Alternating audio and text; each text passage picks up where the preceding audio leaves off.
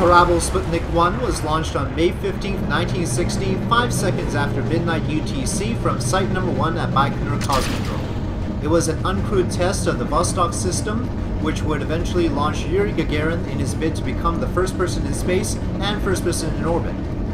That mission was 11 months away though. The mission name means Ship Satellite 1. In the West it was known simply as Sputnik 4 because its purpose was uncertain.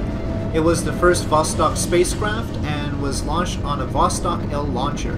Vostok means east, so it's interesting to point out that the spacecraft was launched more north than east into an inclination of 65 degrees.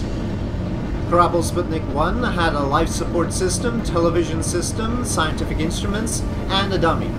It sent back both data and previously recorded vocal messages meant to test a communication system.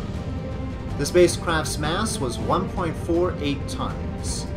Initially placed in a relatively low orbit for easy return, a guidance error led the capsule retro rockets to fire prograde instead of retrograde when attempting to deorbit after a few days.